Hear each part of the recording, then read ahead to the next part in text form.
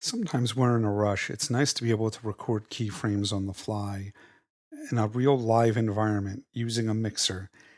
Sometimes some people also feel that they prefer to ride the levels in real time rather than adjust them manually.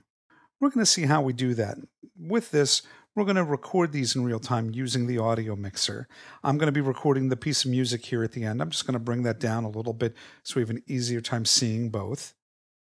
For this to work though, I need to make sure that my mixer is in auto for automation. When I click on it, it's in live. This is clip. This is where we started. But for us here, we need it to be in auto. We need to tell it what track I'd like to record on. I'd like to record on the A5 track.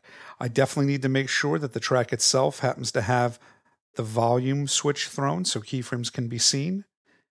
And I'm going to hit the record button, and when I hit the record button, I'll be able to play with this controller knob in real time, and it will record my keyframes. Two notes before I do it. First, I'm intentionally going to screw it up a little bit.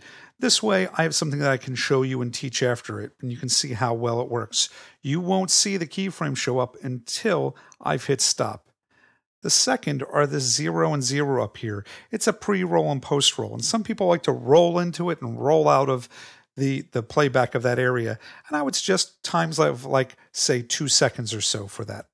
With this being said, I'm going to go ahead here and hit the record button and ride these in real time.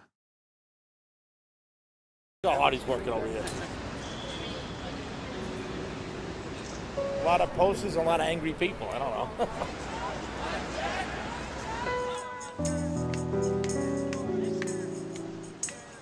A lot of this stuff is true. When I let go, you can see it's put keyframes all along the timeline. We're going to be thinning out these keyframes in the next section, and before we get there though, I'm going to point out that this is a lot easier if you have a hardware mixer. Doing this with the keyboard, you can only really do one track. It'd be nice to be able to ride 3 or 4 simultaneously.